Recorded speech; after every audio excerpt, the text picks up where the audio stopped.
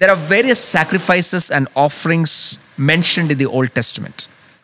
Do they have particular significance? Especially Leviticus 1, Leviticus 3 talks about the burnt offering, meal offering, and were they fulfilled in Jesus, and what is the relevance for us today?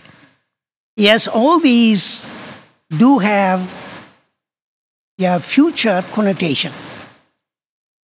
Taking, for example, the burnt offering.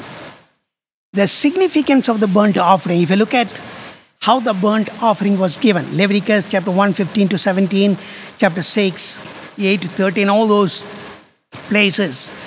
Even in Exodus chapter 29, you have Numbers 28. When the burnt offering is given, this is supposed to be given every day, 24/7. There will be this offering burning on the altar, and the smoke will be going up. And I already mentioned, when the people, whether they are inside their tents or outside of their tents, they can sense that presence of God. They're reminded to the people that God is there in their midst. Inside the temple, it's the smell of the burning flesh. Outside, they could see the smoke. So what that burnt offering meant, signified, is the consecration, a total burning out. Because the other sacrifices, if you look at, a portion will be given to the priest. But here, no portion will be given to anybody. The whole animal will be burned. So it is signifying that consecration. So in the New Testament, if you look at Romans chapter 12, verse 1 and 2, now Paul is talking about giving ourselves as an offering, and he is talking about this burnt offering that is a total consecration that the believer should have to God, to Christ in our Christian life. And therefore, this is about the burnt offering. If you look at the meal offering, this is the only offering that you will find without the blood. A meal offering, that's the products from the field. It indicates service to God, serving God. And if you look at Jesus, he served his Father, as a Son of God until his death.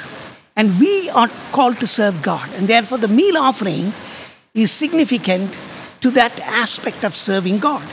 And peace offering, there are three actually peace offering. There is a thanksgiving offering, there is an votive offering, and there is a free will offering. Thanksgiving offering is, because you are grateful, you bring an offering and give to God.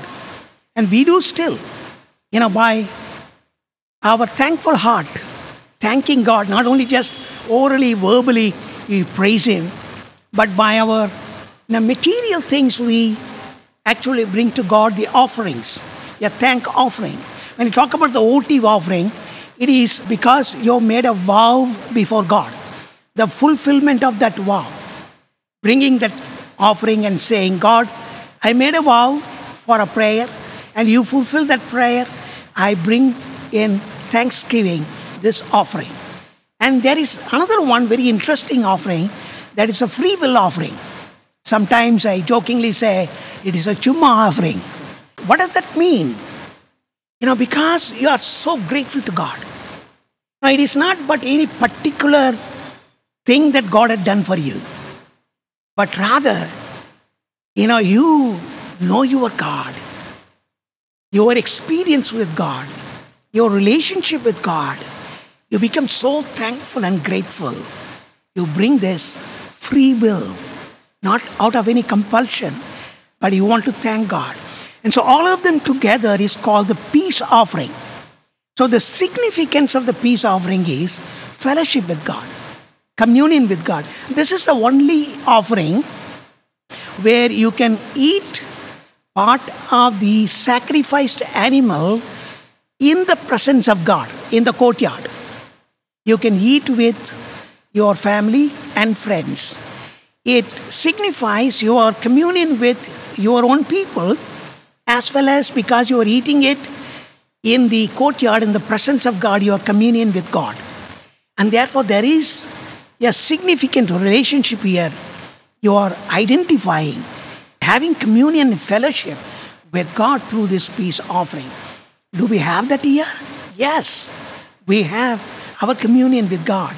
Not only when you come to church, in your personal life, every minute of our life, because the Spirit of God lives in us, there is a very close relationship and communion and fellowship that we have with God. And therefore, the peace offering, it is a voluntary offering, and it signifies communion and fellowship.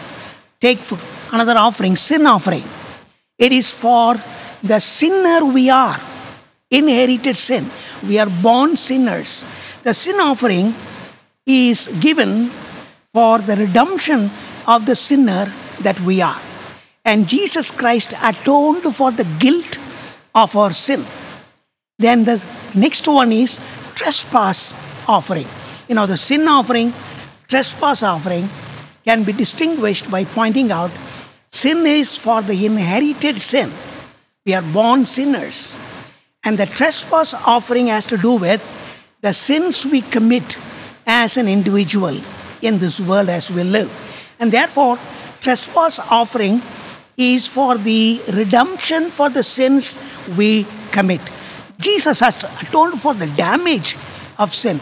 Jesus not only atoned for the guilt of our sin, atoned for the damage the sin has caused in our life. And therefore, now when you talk about all these offerings and sacrifices, they do have an Old Testament reference, but the significance of these fulfilled in Jesus Christ has not lost its significance, but it is still true to us in our life.